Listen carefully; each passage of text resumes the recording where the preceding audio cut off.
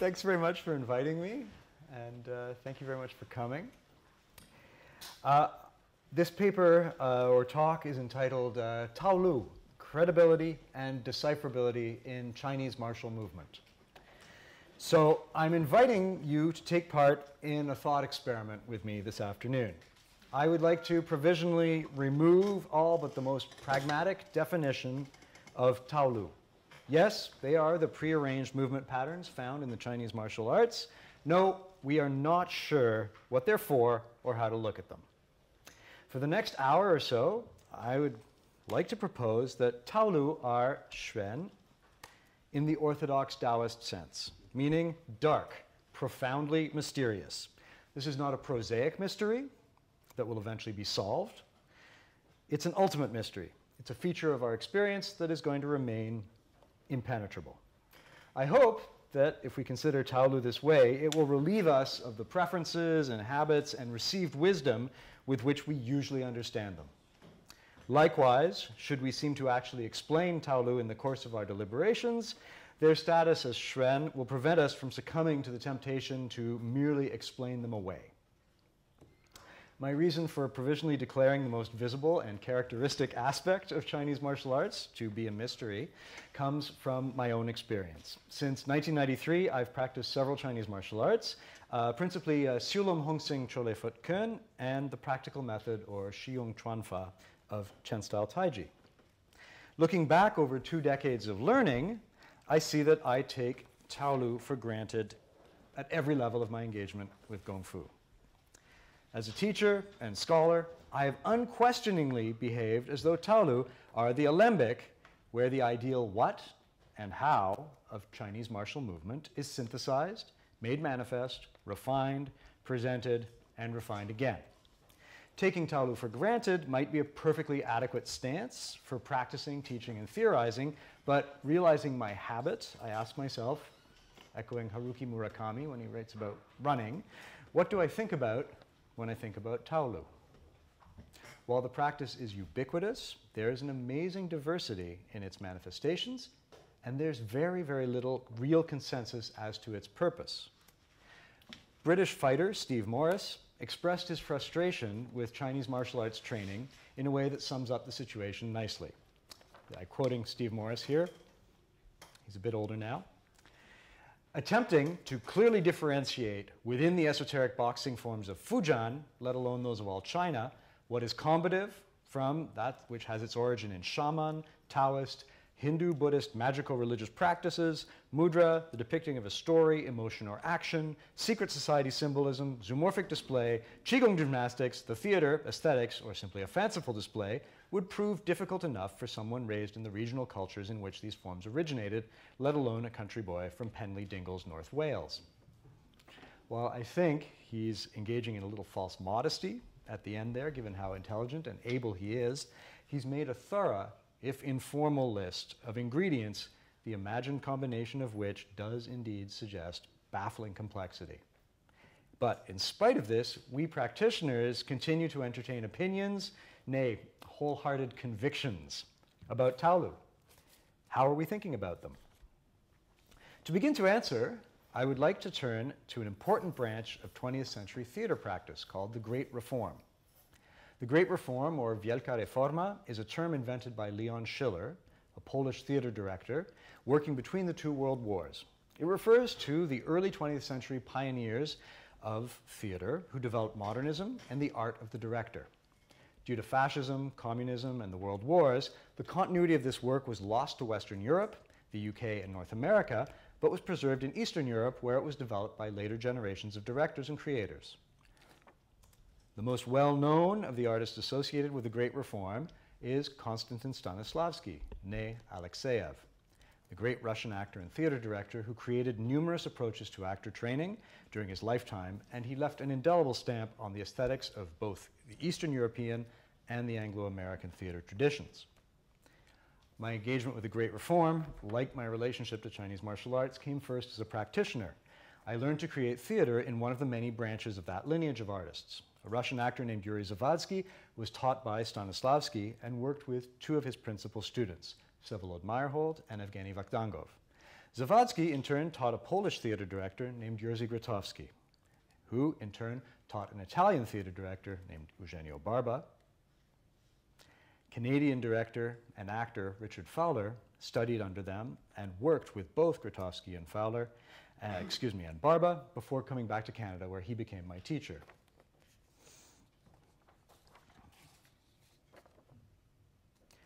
Like the Chinese martial arts, transmission in the Great Reform is based on a personal apprenticeship and on sustained immersion in an ensemble or family-like group that practices a daily training.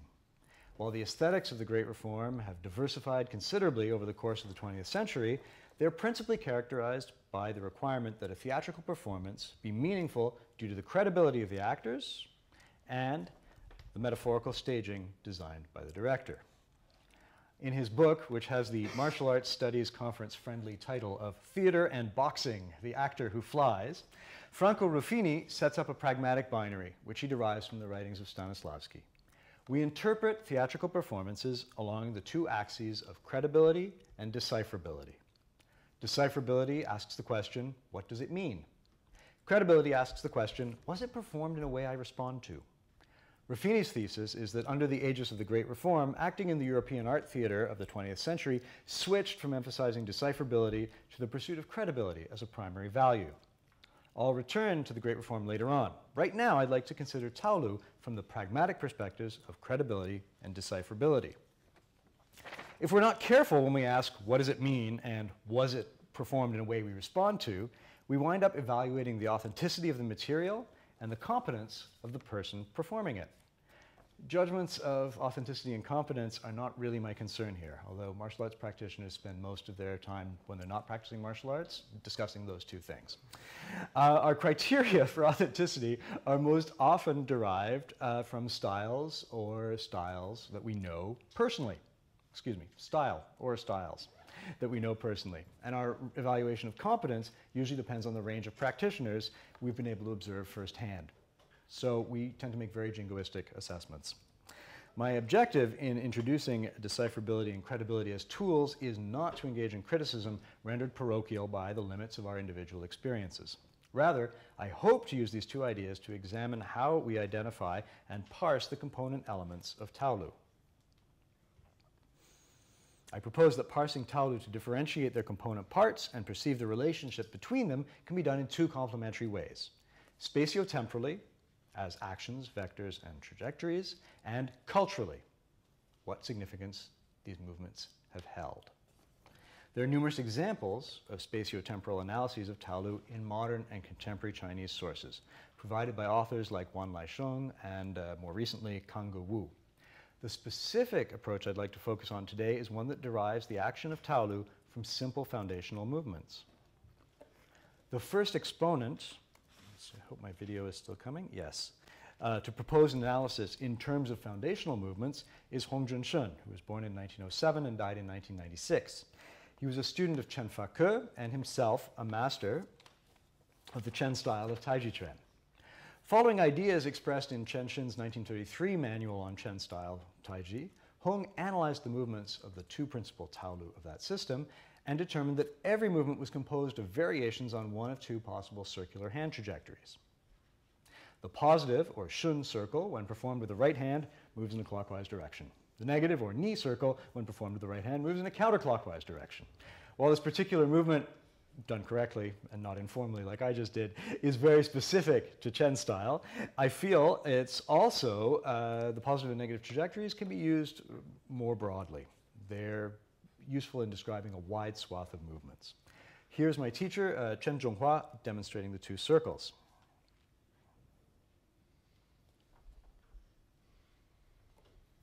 It's at the beginning you do a 3-count circle. 1, 2, 3. 1, 2, 3. Later you can go up to 9 counts. Let's do a few more counts. 1, 2, 3, 4, 5, 6, 7. That's a 7 count. And the negative? We do a 3-count first. In, drop, push, and turn. In, drop, push, and turn. In, drop, push, and turn. So now we do a more... Hong is not alone in finding two actions at the center of his martial movement training. Contemporary Taiwanese martial artist Zhou Baofu, born in 1951, suggests that all Gong Fu movements are derived from two hand trajectories, which he describes as blocking hand, which moves inward, and sweeping hand, which moves outward. He's using different words, but I believe he's describing the same basic trajectories as Hong. 一波一风产生了主。请问，如果是一开始的时候是多手好呢，还是攻手好？在武术所有防卫过程之中，到底是多手为主还是攻手为主？ Taiwanese choreographer Lin Huaimin is the founder of the renowned Cloudgate Dance Theater. Mr. Lin. There we go. He's created a synthesis of North American modern dance that he learned at the Martha Graham School in New York in the late 1960s with traditional Chinese movement forms. To this end, he's collaborated with famous Gong Fu teacher Adam Shu and Chen Taijituan teacher Xiong Wei. Lin is more ambitious than Hong and Zhou. He believes the principal characteristic of all Chinese movement, dance, theater, and martial arts is the sequential execution of two circles, described by Hong and Zhou, in a pattern that's temporally desynchronized. This flower-shaped movement is the basis for all of Lin's work. Here is yours truly demonstrating the flower.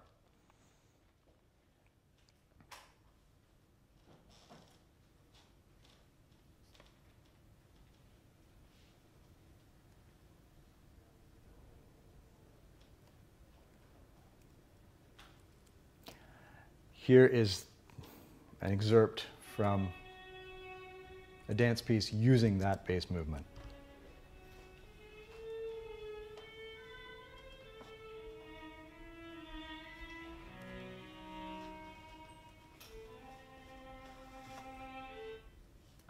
Anecdotally, Cloudgate Dance Theater came to the National Arts Centre of Canada, and fabulous assistant choreographer gave a workshop, and we did that move in every possible plane with our feet on the ground with a partner. It was really an exhaustive examination of these two circles. Finally, Lu Suosen, who is a master performer of the martial roles in Beijing Opera and who teaches at the National Academy of Chinese Theater Arts in Beijing, believes that the movements of his arts are derived from the rotation of two desynchronized circles, a movement that's known as Yunshou, or cloud hands. Here, Miss Shijia Jiang, Lu's apprentice, demonstrates an example of Yunshou found in the second Xiao Wu Tao. These are short fighting sets that novice actors in Beijing Opera learn. There is the desynchronized circle. This one's called Protect the Nose. Someone is trying to bonk you in the face at the end of this move. Desynchronized circles. Voila. So, formally, pragmatically, the idea of deriving all Chinese martial movement from two circular trajectories executed simultaneously, sequentially, or in syncopation is pretty compelling. Personally, I found it very useful as a shortcut when learning new Taolu or for maintaining and remembering old ones. But helpful as this is, these formal analyses remain a posteriori. There's still a vast distance between relatively simple foundational moves and sophisticated choreographies. We can parse Taolu into fundamental spatiotemporal units, but can we build them up from such simple beginnings? To accommodate the complexity of Taolu, I think we need to look to cultural forms. What did movements made up of fundamental spatiotemporal units mean to their creators? Steve Morris's exasperated list that I mentioned earlier itemizes the cultural activities that are present and represented in Taolu: combative movement, theatrical presentation, and religious inaction. I believe that Taolu have these characteristics for both intended and circumstantial reasons. They are first and foremost palimpsestic and speak in a mix of archaic and contemporary terms. A little familiarity with Taoist ritual in Chinese theater and with the three conflicts that led to the partial erasure of a culture that could recognize these elements, the Taiping Rebellion in 1850, the Opera Rebellion in 1854, and the Boxer Rebellion in 1899, allows us to imagine an earlier time when the performance of Taolu functioned simultaneously as combative training, theatrical entertainment, and religious acts of self-consecration and exorcism. Today, we often lack the interpretive tools to see the vestiges of these elements present in the Taolu that we train. We will never know for sure how Taolu were understood prior to the late 19th century. Combative, theatrical, and religious ideas are formalized, however, in concrete ways that complement the spatiotemporal ideas that we've just explored. Chances are, if you've learned a Taolu, no matter the style, it has some of the following features. It has an opening, which could be the up-out, up-in, down-out, down-in, Kaijiang of Southern Shaolin. This is from Cholefoot Kun. Every single practice session begins with doing this simple move. Themes and nodes, movements that are repeated along different trajectories, such as Taiji Chuan's Yunsho, Cloud Hands, Cholefoot Kun's Kwasao Chop. I don't know if people know Cholefoot. These big arcing moves, you do them in every possible direction. I may be taking out my microphone by doing this. That large sweeping angles that are repeated, varied. Maybe you'd go very, very low while doing one of them, but they are a theme that is readily identifiable. There may be a diagrammatic stepping pattern that creates a two-dimensional shape on the floor. These are frequently derived from religious practice. Here's the original context of walking the 9 points of the Luoshu, which is used as a training tool in the martial art of Baguazhang. So here we have a magic square pattern, the lightning flash on the right here, your left, represented traditionally like this, and the officiant is walking that pattern on the ground.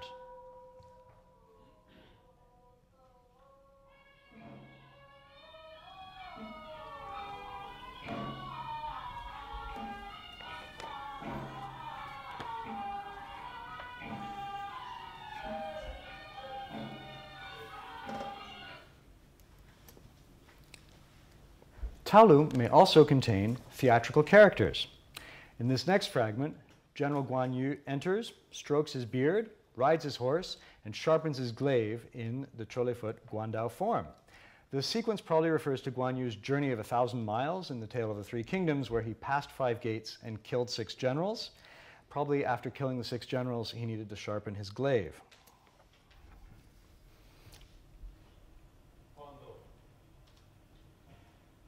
This is from the late 90s in Montreal.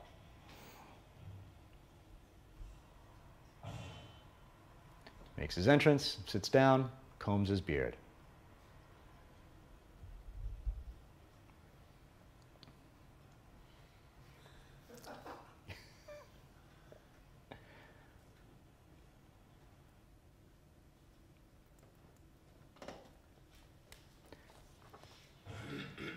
So here he does a little stunt, gets on his horse, gallops,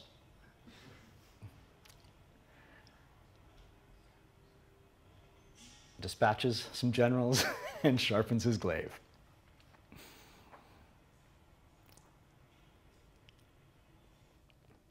In an example that I'm afraid I don't have a video for, the Taoist immortal Liu Dongbin appears in the closing movements of the first section of the Wudang Danpai Liuduan Jian, the 6-section sword. Essentially, sort of, he just appears, freezes, and then melts away. As they are all deities, the appearances of these theatrical characters are also religious references. The evocation of deified figures like Guan Yu and Liu Dongbin is considered to have an exorcistic or purifying effect in the Chinese normative religion.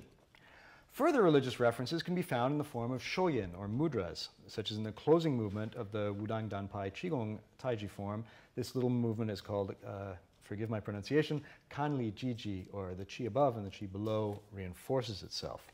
Here we're going to see the shoyin for the fiery heart, which looks a little bit like a deer's head, is being balanced by the shoyin for the watery moon.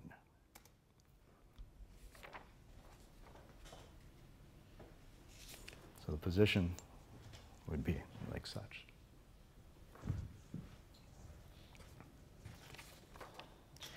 These examples can easily be seen from the outside. Whoops. I don't want you to see them yet. Oh. These examples can easily be seen from the outside and pointed out the way I just did. Some structures, however, are more conceptual. So, for example, the Taolu of Hongjun Chen's Chen style contains a literary religious reference. The first set, the Yilu, contains 81 movements, and the second set, or Arlu, has 64 movements, which correspond to the 81 chapters of the Laozi and the 64 chapters of the Zhouyi. Both are classics of ancient Chinese literature. I'm pretty confident that this list, which is a little bit anecdotal, could be developed substantially. And in order to make sure that this was not 3 hours long, I cut tons of these kinds of examples from the presentation. But the interesting feature is that in addition to being able to add elements, we could also define Taolu by the absence of these elements. So for example, Cholifut Kun is characterized by these really long and theatrical Taolu. Its contemporary, Wing Chun, from about the same time period, has equally structured and sophisticated Taolu, but there are far, far fewer religious and theatrical elements, or at least visible ones in contemporary practice. The selective presence and absence of all these elements give Taolu a rudimentary narrative form. I don't mean that they all tell really clear stories, but they all have clear markers indicating beginnings and endings, themes and variations. Concrete fighting techniques are introduced, repeated, developed, varied. Religious references appear, theatrical characters are evoked and dismissed. Conceptual meanings and imaginary actions known only to the performer may also be present. So to sum up this part, I'm proposing two axes for considering decipherability in Taolu: spatiotemporal form and cultural form. These axes are pragmatic. We can't claim absolutely that Taolu are composed of pure fighting movements that have subsequently conditioned by cultural practice, or that there are cultural practices that happen to also be very useful for combat training. Exclusive emphasis on either stance jettisons really valuable information and the lived experiences of practitioners. It risks explaining away rather than explaining the complex phenomenon of Taolu. To speak about credibility, which asks the question, was it performed in a way we respond to, attempts to parse what makes a performance of any sort compelling can appear arbitrary, formalist, and sort of nebulous. And yet we've all had the experience of perceiving a performance as credible, even if we each attribute that credibility quite differently. In 2011, I performed a Taolu at the first International Hongjunchen Taijiquan Seminar and Competition on Daqingshan in Shandong, China. And I was surprised and extremely pleased to receive a score of 8.6 out of 10. I got a gold medal for my efforts. And my teacher took me aside afterwards, and Chen Zhonghua, who you saw earlier, and explained to me that although this was the highest score in the competition awarded to a foreigner, the parameters on which I had been evaluated were things like the depth of my horse riding stance, my stability on one leg when I raised a knee, my kick height, the crispness of the sound I made when I slapped my foot when I kicked, and the sharpness of my stops. Without a hint of irony, he said the actual spatial temporal parameters of Taijiquan were unknown to the judges, and so I hadn't been evaluated on them. So the judges found my performance credible, my teacher much less so. My parameters for credibility were further challenged when I watched the Tuisho athletes preparing to compete. Martial arts competitors in China appear to focus either on the presentation of Taolu or on various kinds of standing grappling and kickboxing. So the competitive Tuisho is a grappling sport derived from the partner balance training exercises found in Taiji. Some of us were doing that this morning. But it's a lot more agonistic, and it sort of looks like sumo, except it's not done by giant people. And I've lost my spot. Speaking to a few of the competitors, I learned that the professional push hands players in China, they pick 2 or 3 throws and do that 6 to 9 hours a day. They really are immovable. It's like wrestling with an iron statue. I went in and was, promptly crushed, and they polished the mat with me a few times. It was very, very instructive. But they rarely, if ever, practice Taolu. But in order to qualify to compete, they have to demonstrate a Taolu. And again, I was incredibly surprised watching these guys qualify because they weren't able to perform Taolu credibly at all. They forgot movements, they got stuck in repetitive loops and sort of had to be coached from the side by their handlers. You know, they stuck their bums out and craned their necks. They looked, locked out their arms. They looked truly dreadful. Encased in the structural demands of the Taolu, they entirely lost the sort of predatory menace and feline grace that really impressed me when I was actually standing face to face with them. They could not transfer the powerful credibility they demonstrated in their wrestling to their Taolu. A strong attempt to structurally identify what we are actually responding to when we attribute credibility to a performance has been proposed by the theater director Eugenio Barba, gentleman with white hair who I showed earlier. Theater specialists present are doubtless already familiar with these ideas, but I'm going to sketch them briefly for everyone.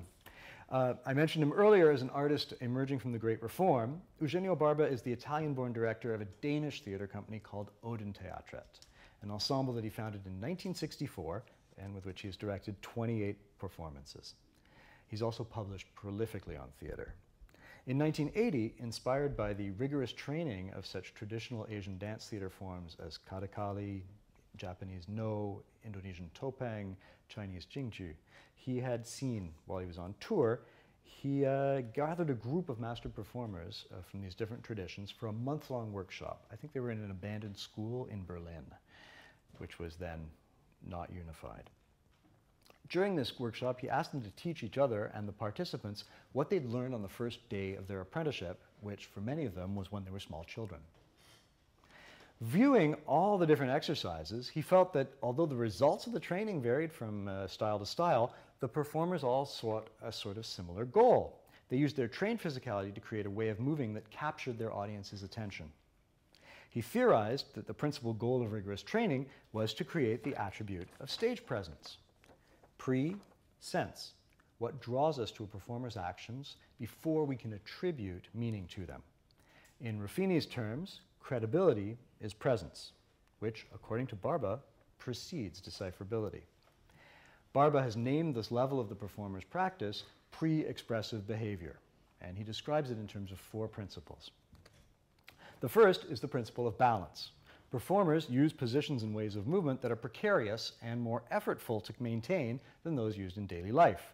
Because they have control of their balance, they can move in unexpected directions without signaling their intent. As they can change at any time, we watch them. Principle number 2, principle of opposition. An opposition can be spatial or temporal. Spatially, lines of tension divide the body, creating potential energy. My earlier example, everything below my waist is going down, everything above my waist is going up. Very, very simple example of an opposition in the horizontal plane. They can also be temporal. I can signal to the left and then move to the right. I'm telling you, look over here. No, look over there. Everyone has seen cartoons. The roadrunner suspended over the empty gulch before falling. You know, this kind of opposition in time. Number 3, a bit of a mouthful.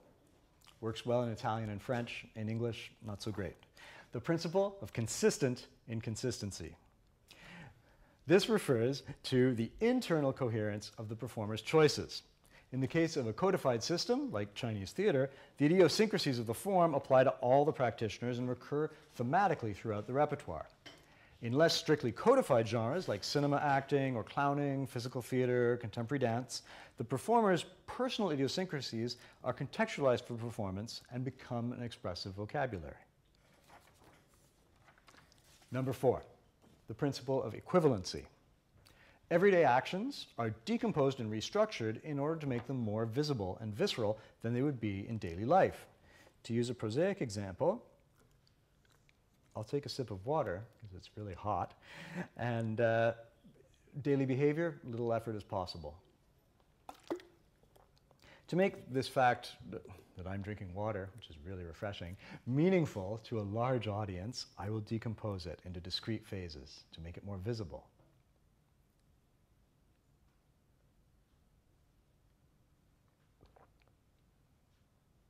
Small, nevertheless, visible to a larger number of people. I found these principles to be great pedagogical tools for actors, dancers, and martial arts in training. Balance and opposition are as important to a beginning student assimilating postures and stepping patterns as they are to an intermediate student practicing fighting games with a partner. Personal and stylistic idiosyncrasies and the relationship between them can be perceived easily by examining the principle of consistent inconsistency. If we look at equivalency, we can consider how everyday movement is transformed into martial prowess, and vice versa. Despite their usefulness, my experience is that these principles don't help us answer the question, why are some performers more interesting to watch than others? Rather, they answer the question, how have performers trained in order to be credible for audiences? The difference between why and how is a key one for me. As an artist, I've found that asking how is a lot more practical than asking why. How do I acquire a particular skill? How do I choose and then practice a particular method? How do I differentiate between different methods? How do I express the fruition of my practice? By making artworks. My ongoing question with respect to credibility has to do with causality. How is the immediately credible causality of two Tai Chi Chuan players wrestling freely and spontaneously reflected in a set solo choreographic sequence? This transfer is germane to both the practice of Taolu and to theater practice, where actors and dancers need to repeat known sequences of movement and behavior night after night while reliably retraining their credibility. Here are my younger Taiji brothers, Brennan To and John Doms. They're practicing, it's actually an edited series of clips of them practicing competitive Tuisho. Brennan is really trying to trip and throw John, and John is really trying, not very successfully, to stop him. I'll just bring this back up.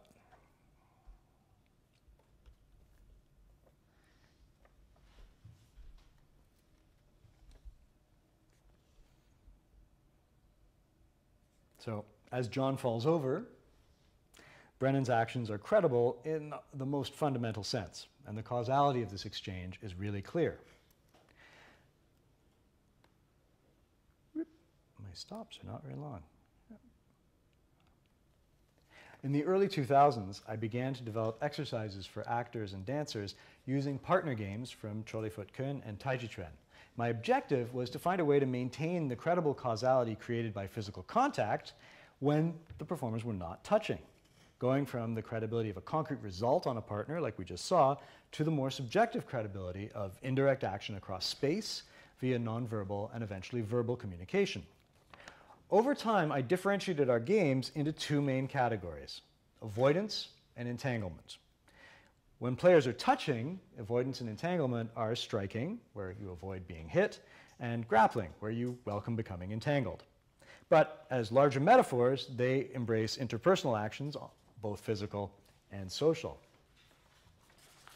In the spring of 2009, I was awarded a 3-year research creation grant by the Canadian Social Sciences and Humanities Research Council.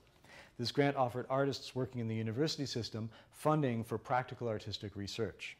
I used this grant to found my studio, Les Ateliers du Corps, which reads in English, the workshops of the body, roughly translated, which for the first 3 years was a small group of emerging artists who met for 9 hours a week to learn the curriculum of performer training that I had assembled.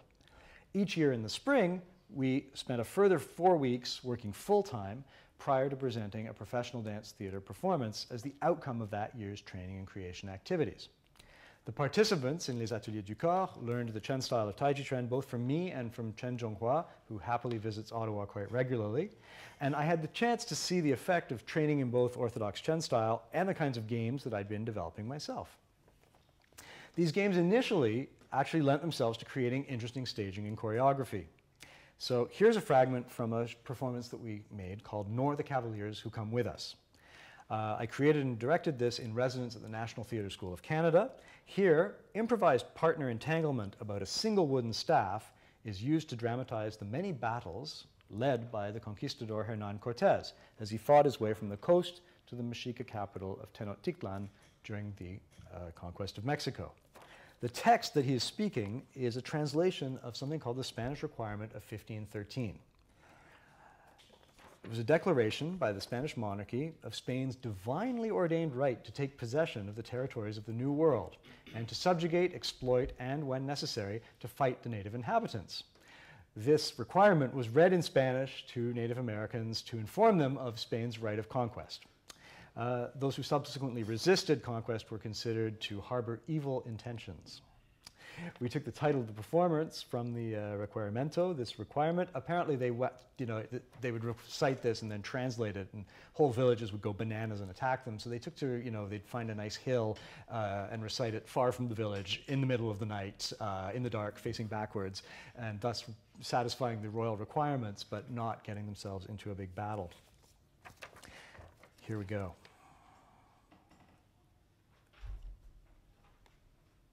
Whoop. Ce n'est pas ça.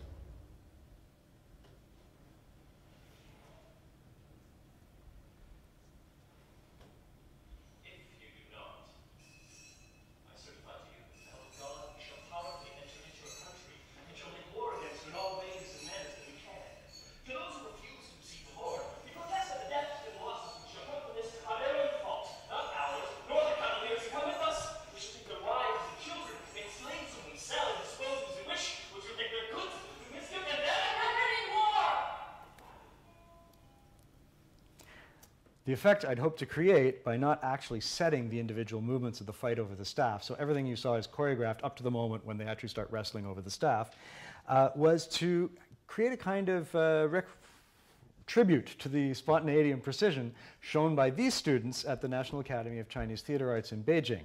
They are using set fragments of known attacks and ripostes to improvise and mutually decide in the moment on the content and conclusion of their encounter. So what you're about to see looks like something that is very set, and isn't.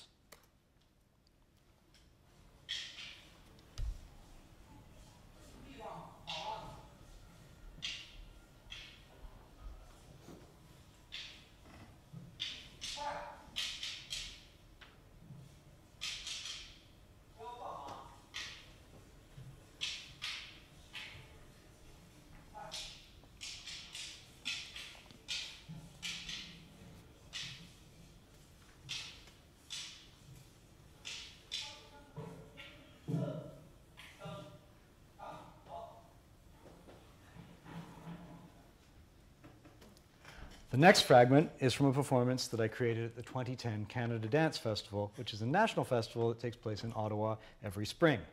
In this example, two performers set the result of an improvised entanglement game in order to create a duet.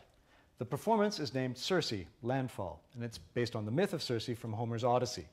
Instead of Odysseus' men being transformed into pigs by Circe the witch, in our version, a single hallucinating shipwrecked stranger is discovered washed up on the beach by a lonely woman.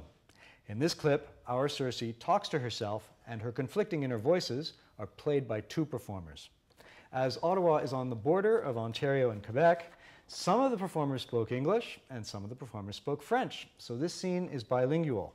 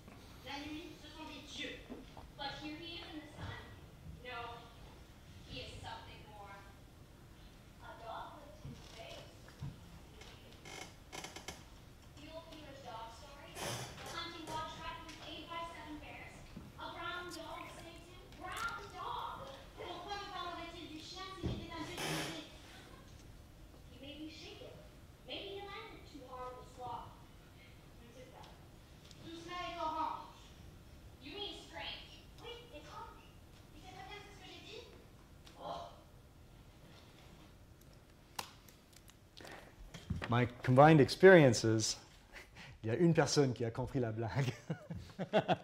My combined experiences of training and teaching martial arts and theater leads me to conclude provisionally that credibility is a function of interactivity.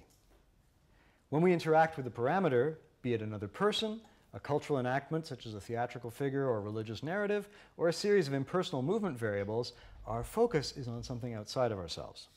This gives us the space we need to interact with the multiple variables that Taolu conjure. When we perform and watch Taolu, we each privilege different kinds of interactivity. We might expect Taolu to be credible in terms of our existing repertoire of fighting techniques and power generation methods, but there are always techniques and methods of which we will be ignorant. We can examine the credibility of Taolu with respect to cultural information or with respect to our knowledge of fundamental human movement. Both Taolu and the perceptual apparatus with which we receive them are also palimpsestic. To the extent we interact with different tacit world spaces, so the various world spaces of Taolu become available to our perceptions.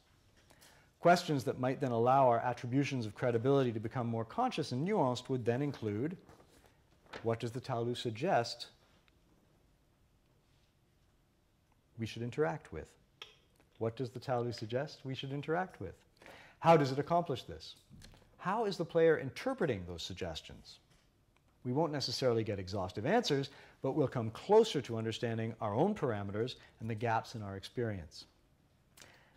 I'll show you a final slide, which has a nice little chart of all the things that we discussed. And I'm going to stop here. I think I have outlined the things I think about when I think about Taolu. I welcome your questions, and I thank you very much for your attention.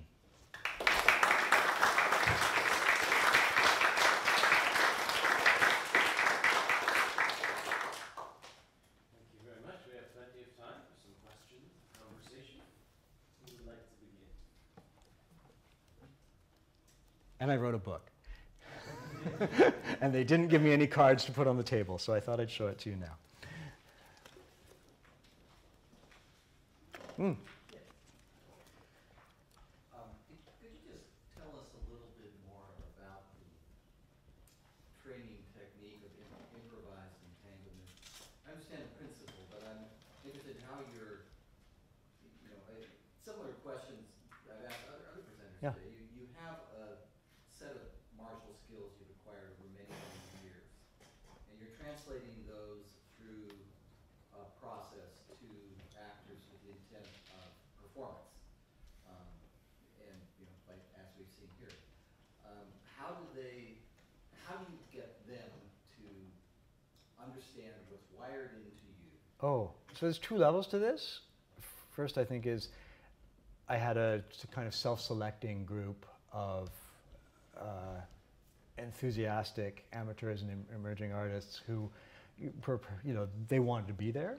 So there was a lot of willingness to put in time. And very concretely, that game of entanglement, if you come up here, I'll show you really quickly and it'll give everyone an idea. It's really, really simple.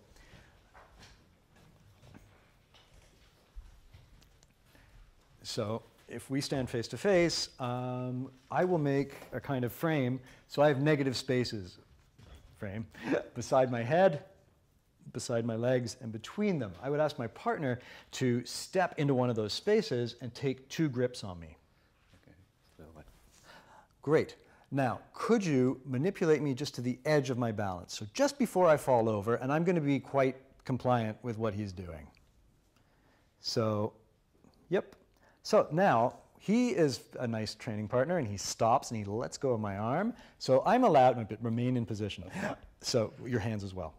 So it just loosens the grip. I'm allowed 1 step and 2 grips. So I'll go in, find something, and I'm going to rotate him. He's going to be reasonably pliable. Just where I feel like he's going over, I'm going to stop. His turn. You got 1 step and 2 grips. So you can extract yourself. For example, I can then come in, decide I'm going to try this. He's got his next one. Gradually, that was 2 steps. There's a lot of cheating.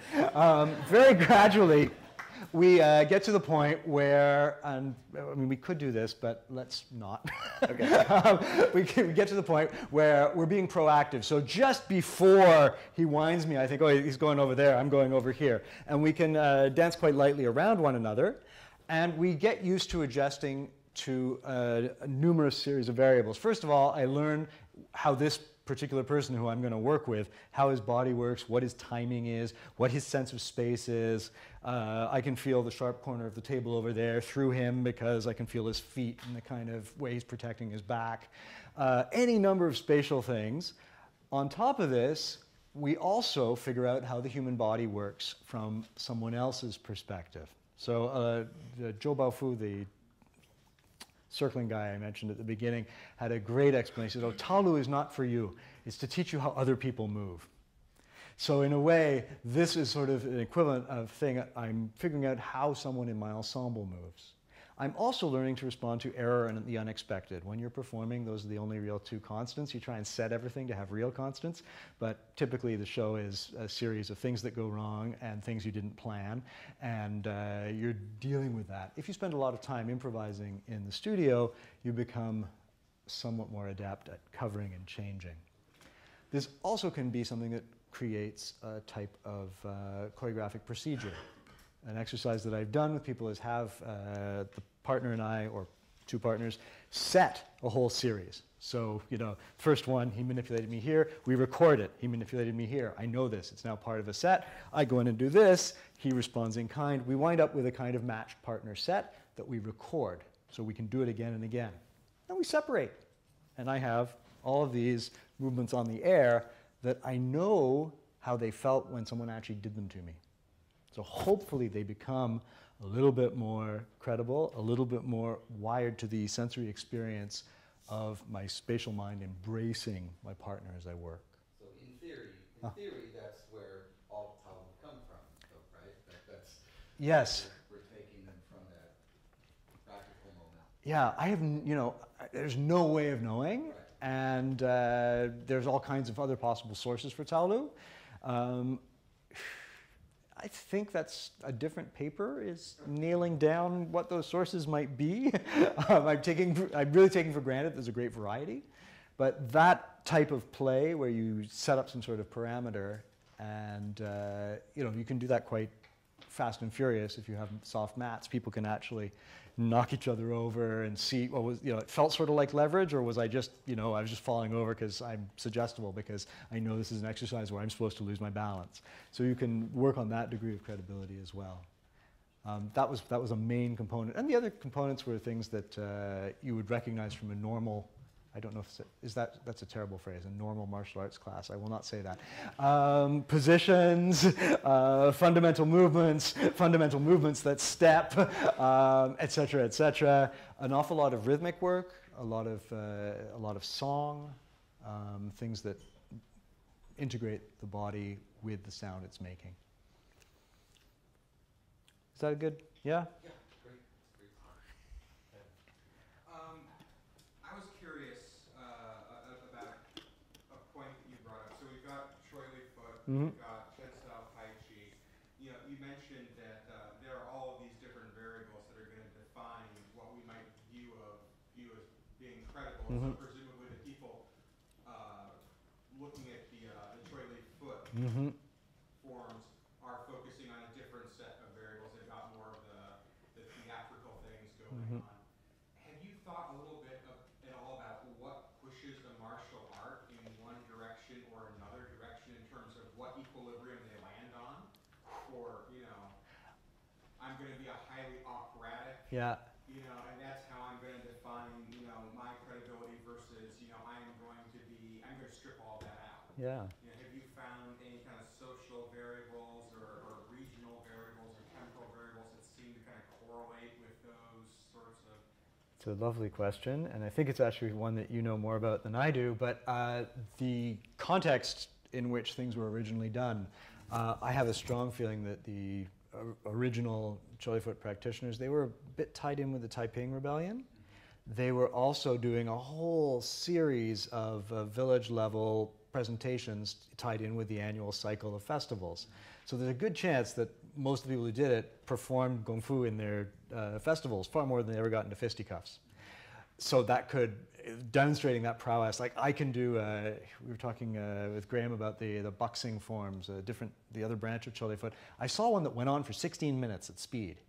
Like, you're just demonstrating incredible martial prowess when you can do of course, it's very useful to have that many variations on your fighting techniques and be that fit. But 16 minutes at speed, it's, you know, they're just demonstrating incredible prowess. So I imagine it's the context that really shapes that. You know, if there's a great demand for lion dancing, suddenly we get really, really good at that, because that's something that we're fulfilling. The social work of our school is going around and doing all these different kinds of community ritual activities. So I imagine that it's very contextual, and it's probably really flexible. You know, you might have the same system that within a generation, or just two students of the same teacher might find themselves in different contexts, and things would develop accordingly. Lung Kai, who was the Chole Foot teacher of my teacher, there were all this ritual stuff of how to wake up a lion's head. He would hold a paintbrush in the basic Chole Foot stance, recite a spell, you know, go down and dot the I's to wake it up.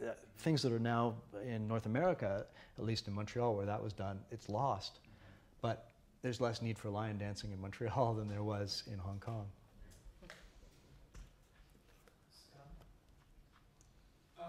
Yeah, you and I have been talking about this for quite a while. Sure. And one thing you didn't talk about that I think is pretty interesting is the role of body training in producing sound. Yeah. Vocal work. And I'm just wondering if you just... I kind of actually, there's a paragraph that I cut. I don't know if I, Ben, how much time do I have? Do I have time to dig this out? Hang on a sec. Oh, wow, okay. Please bear with me as I attempt to...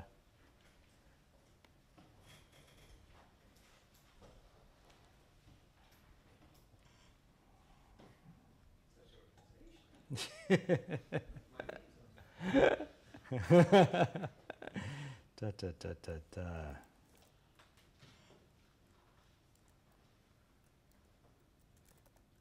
Huh, it's not there. I won't search for this right now. Something that I noticed, and is not actually, Graham, who's sitting in the front row, also did a different subset of Chole Foot, and so we were just exchanging prior to this presentation. I said, what about the sounds? And Graham's like, what sounds? So even there, something that I could consider very, very standard.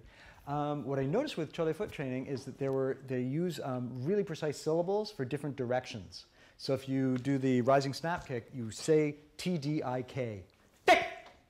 If you have a lowering of it's usually a hujia, the tiger claw, going down, and anything that is going along the sort of horizontal plane comes a hip.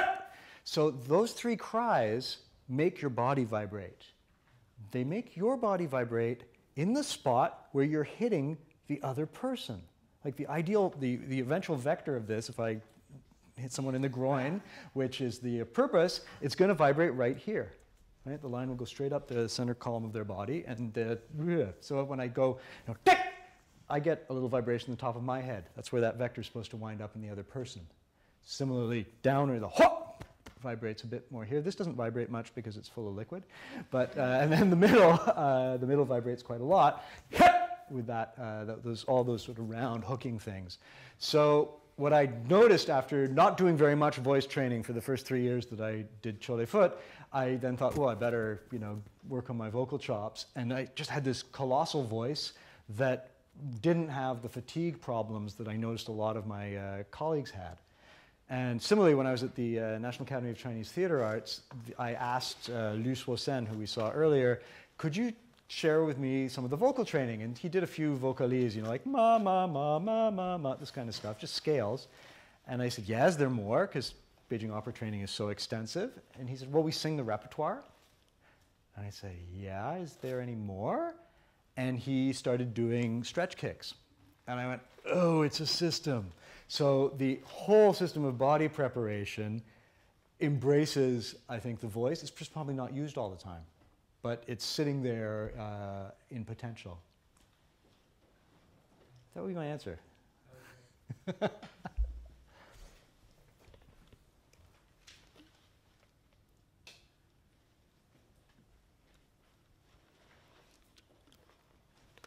Yeah, sure. One thing that's really playing on my mind is the first clip that you showed of Yeah. the Chinese guy Yeah. saying the beginner needs to know which circle is better for the test. Yes. Which circle is better?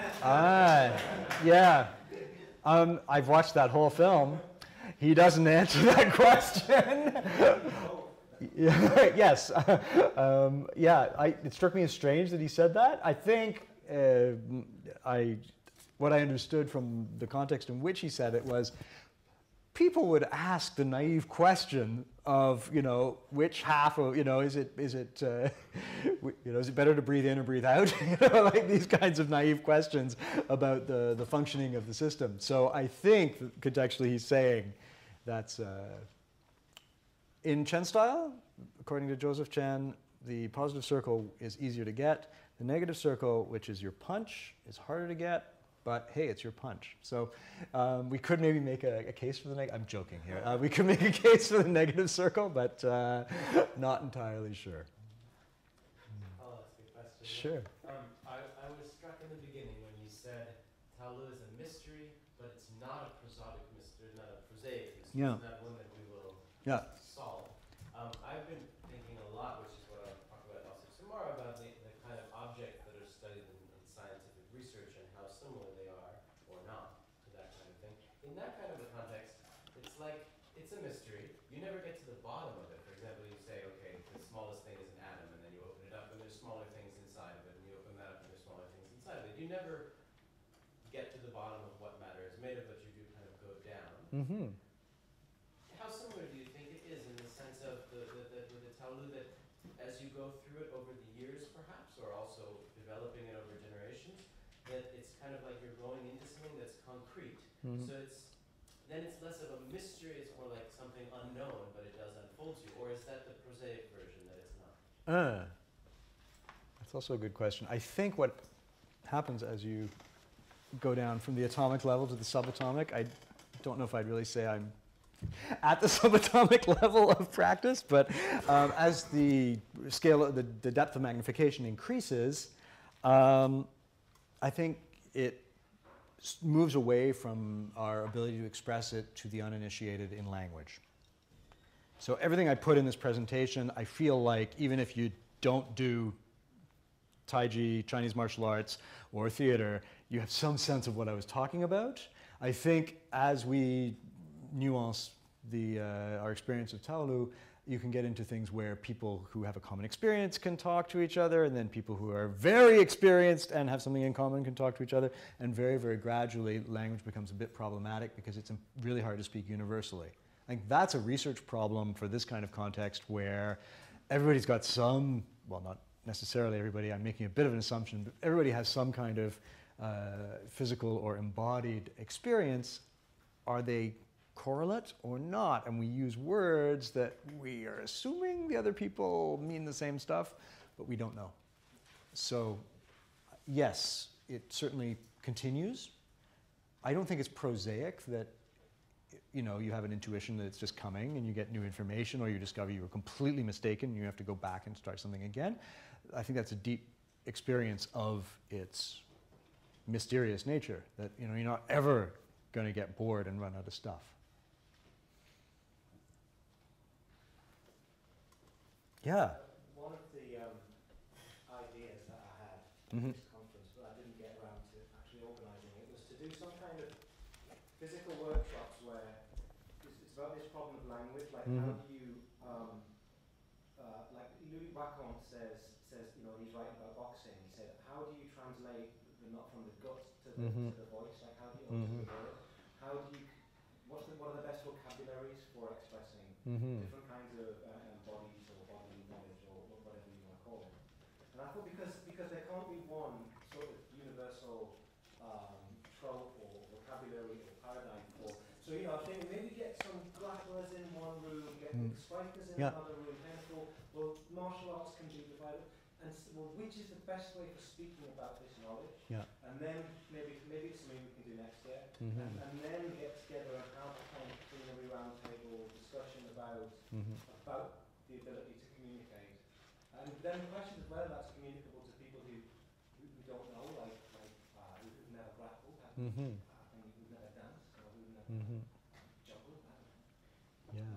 It's not a There, question. I think there are also key words that it would be nice to find alternatives to. I tried really hard, I may have missed, but I tried not to use the word forms meaning Taolu in this presentation, because I think everyone goes to sleep when they hear that word. They're like, oh yeah, I know what that is. And it's, right? So how can we use language that doesn't already have these kinds of assumptions? And you have assumptions instead of experience. Like, you know, I've done like 4 months of Brazilian Jiu-Jitsu, so what I know about grappling fits in a really small place. Before I did it, I had this idea of what grappling was because I'd read about grappling, because grappling's really an important topic in martial arts. So there was this kind of response that I had that was based on absolutely nothing except anecdotal information that third-hand information. The word grappling changed for me substantially, but it's still such common usage, and you know, people who've done a lot of it will have a very, very different response. So even there, how do we clean up the language? I think it's a great project. I think it's going to raise more questions and you might figure out how that particular group communicates. That's probably the first thing you'll discover, and that's probably really worthwhile doing. So please do. I'll come.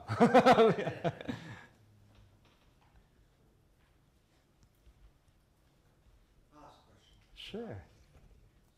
I'm quite interested in the idea of credibility. Yeah. Which you kind of, that's a theme you kept coming back to. Do you think the traditional martial arts have a credibility issue? And what's the answer for you? I think that's a little bit of a social functional question. The kind of credibility I was speaking about here is really on the individual level. Like when I see, as we were playing around before, when I see you doing the chole foot, is my eye drawn to you? Do I want to see you finish your phrase? The larger traditional martials have a credibility issue. They might. I kind of personally don't care because I just like them. Ben's conversation about, remember this is just for fun.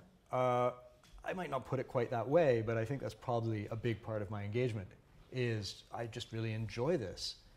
And it seems a little part of my curiosity about and talking about Taolu is from a strict perspective of striking and grappling, perhaps one could do Muay Thai, and that would be a better use of one's time. Why learn these elaborate choreographies? That's the kind of credibility issue that I think you might be raising here. And is that what you mean? That I think they're linked. yeah. I think if you're observing something and you think it has credibility, Yeah. that's obviously going to tie into people's general perception. Yeah. So I think they're two linked issues. Yeah, I think I would come back to my perhaps a little bit snaky and flexible answer that I raised at the end of it's about interactivity. So the credibility really is within, you know, interlocking with what? Does it have credibility? So interlocking with people who already share an interest, the credibility quite high as an occupation, as a hobby, as human activity, a serious leisure. I think there's a high credibility. Perhaps across our current cultural preoccupations, there's less things for it to lock into, so there's less credibility. There can be whole things that are lost, like the whole religious component, which seems to have taken a huge hit at the turn of the century. So there's a possibility for the crumbling of credibility. So probably my answer is yes, especially if we look at it over the last 150 years. One kind of credibility goes away, perhaps another presents itself, the national identity construction that Ben was talking about this morning. It's wheels within wheels, I think, would be the answer. Could I just push on that for a second? Could you say something more about non-credibility? Because it's like if the interactivity is grappling, I'm totally with you. Yeah. And if it becomes grappling with an imaginary partner, I make theater so I can also go there. Then if it becomes grappling with like a social structure of religion, it's like, so then who is it that's not grappling with something? Wow, that that sounds really deep, and I'm not smart enough to understand you. Do it again? Well, I always think that trope of like the person who's The person who's isolated or not is actually kind of failing to see what the person is grappling with in some way. So I'm like pushing on that idea that it can be more or less interactive, and so there might be someone who's practicing a Taolu or something and is not interactive. Yeah, I'm not sure if that's going to be, I don't know if that's going to be really, wow, that's a big. I'm not sure if that's possible. I think in context of Graham's question, which was about is the social institution of traditional martial arts suffering from a credibility problem, I would say perhaps it does because there are fewer things for it. There's fewer venues to appreciate it than there might have been in the past. Those venues have been modified, etc. I think what you're discussing is I'm doing a performance, 17 people are watching me like a hawk, one person is not grabbed, what's happening with that person? That is, I think, a different issue. Can I have an experience that isn't interactive while doing a Taolu? Maybe, but I mean, I'm interacting with my boredom. If I go into like the sort of gray zone while I'm still interacting. It's just, I'm interacting with a sea of gray in my mind. I'm not sure if that's even, I'm still interacting, right? Scott loves boredom. Quickly, I mean, having rode down this credibility issue and have people just hit you over the head with, that guy's forms are all empty. Yeah. I just would hit back with, yeah, that's the goal, buddy. Uh-huh. I am portraying emptiness right here. You got it. Yeah. This is connected. That's what's asking is the gray zone versus the emptiness. Well, I'm just thinking of a comment made to me when I was getting bounced around pretty readily by this Xin Yi player in a park in Shanghai years ago, and he knew I did the Wu style technique and was good buddies with all these Wu style guys, and he said, "Well, Wu style is," he said, "Wen Hua, Wushu. It's a civilized. Yes. It's civilized martial arts. Yeah. It's not like what I do." Right. Right? But, of course, Xingyi has its own Taolu, right? Yeah. It's got its own system. So for him, that Taolu that he would see us do was not credible within this sort of micro audience. And I think maybe that's part of it, is that we have imaginative expectations of each other once we have a shared vocabulary. Might I actually get at what Paul's proposing here? We have these imaginative worlds we're operating in. Yeah. And civilized versus practical, but even within those we have all these variations on really what that means. We just don't really have a shared vocabulary. Maybe that's part of what makes it credible or not credible. I think everybody seems to be skirting around the same subject, but in terms of a shared language, there may be. What's interesting is when you began talking about a clockwise and anti-clockwise circle. You began with something that was geometrically very, very simple. Yeah. So as a leveler or a way of expressing things universally across all martial arts, what you could look to do then was to strip it straight back to something that is geometric, and then look at possibly running a function that sits behind it. At least then you can, a point is always a point, a triangle is always a triangle, a straight line is always a straight line, a curve is always a curve. Those are things that are synonymous with every type of fighting. If you go back to the Taolu then you're only ever talking about shape. Yeah. And then the grey areas that come out of, you're talking about expressing even fighting with yourself or grappling with yourself or not grappling with your partner shares a parallel with the two discussion points. One was the fact that when you were being assessed by your teacher, then he was saying that it was only, you were being assessed on peripherals or things that didn't share the depth of the things that he could perceive and see, which evidently transcends semantics or definitely language or the way that the judges were grading. So by virtue of that fact then, even in a solo practice, or if you were really to internalise something and then look at grappling with yourself, you could always run assessment upon personal shape. And you did something similar when you were working the two-man play. The first thing that you talked about was, I'm going to take a shape and now I run negative space. That's really interesting. People always look at the form, don't they? They're not always looking at the negative space that sits within the form itself. But that would maybe be a place to start in terms of assessing the universal language, which also ties in with Martin's stuff on the 5 element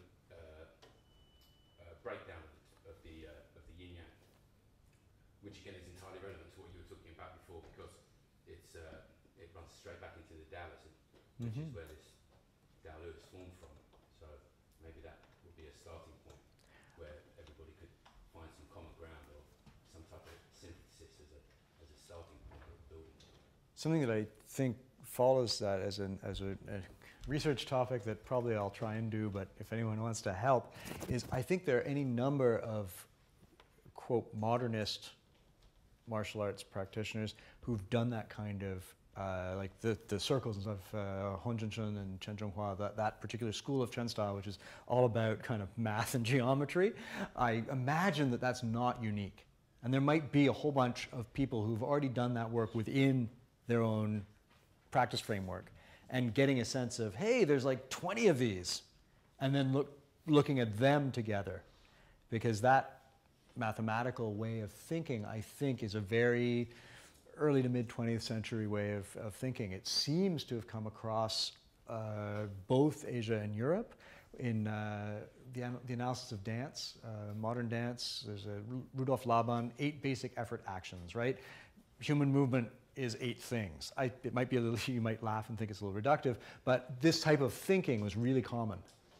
And at approximately the same time, Hongjinshun is the turn of the century, Laban's a bit later. Yeah, so probably I'm not fudging the dates too badly. So it would be really cool to see all of these approaches within that time period that have this sort of mathematical kind of outlook. There's no other questions, then we'll close this session. Thank you so much. Thank you.